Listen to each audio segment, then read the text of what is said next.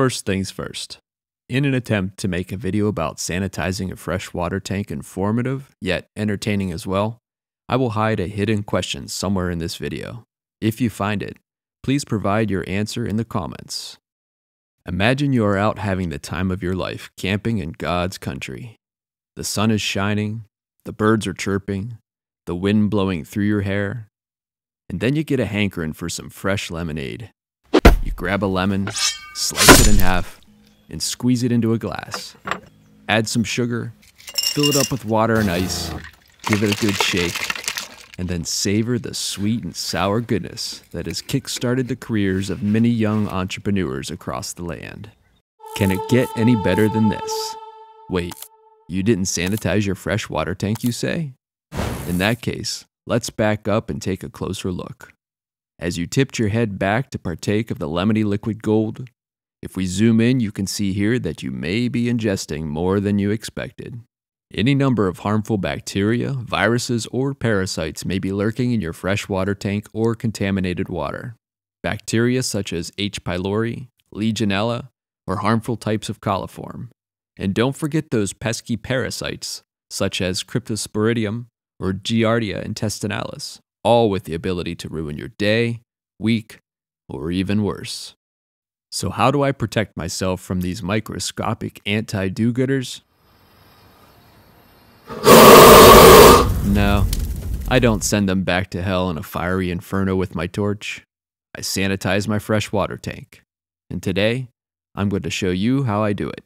But first, by following my method, you acknowledge that I am by no means an expert on these matters. Improperly sanitizing your freshwater tank and water lines can result in harmful bacteria, viruses, or parasites being present in your water. In addition to sanitizing, you should always be aware of the water source you are choosing to use to fill up your water tank. Filling a properly sanitized water tank with contaminated water will result in contaminating the water tank and water lines as well, therefore requiring the need to sanitize again. Please do your own research beyond watching this video. As entertaining as it is, you should by all means not accept it as the sole source of authority on these matters or any other matter as a matter of fact.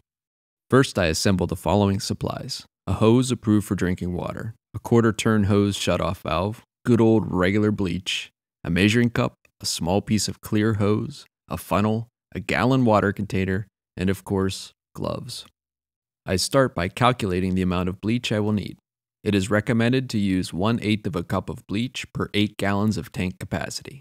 For my build, I have a 7-gallon freshwater tank plus the water lines, so I use right around 1/8 of a cup.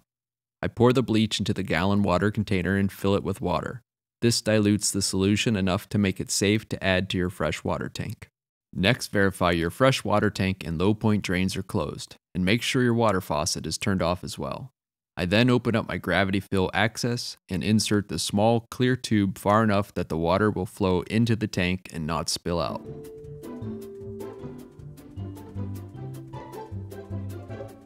With the funnel attached to the clear hose, I then pour the bleach water solution into the tank.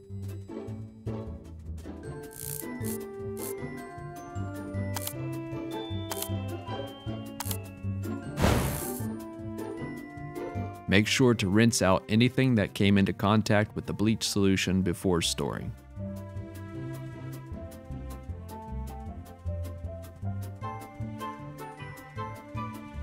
Then I take the hose connected to a safe water supply and fill up the rest of the tank.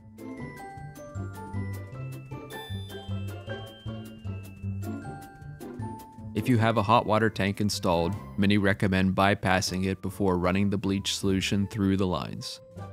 Once full, I run water through the hot and cold water lines until I can smell bleach. I will then do a maintenance check on all my water lines and drains to make sure there aren't any leaks that crept up over winter.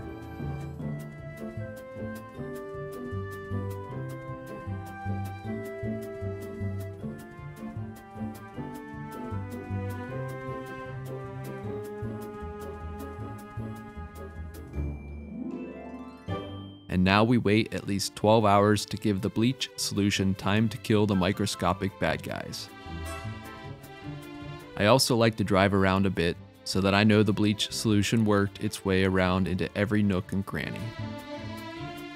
Once an appropriate amount of time has passed, I grab a bucket and drain the bleach solution out of the freshwater tank and water lines. I then fill the tank back up and run water through both hot and cold water lines. If I can still smell bleach in the water, I empty the tank and repeat the process until a strong bleach smell is no longer present. Well, that's about it. With proper care of your fresh water tank and water lines, you can minimize your risk of getting sick or worse from drinking bad water. Remember though, proper care is only half the battle. Be wise about what water source you are tapping into. I hope you found this video helpful, and don't forget to comment your answer to the hidden question below. Until next time, Godspeed.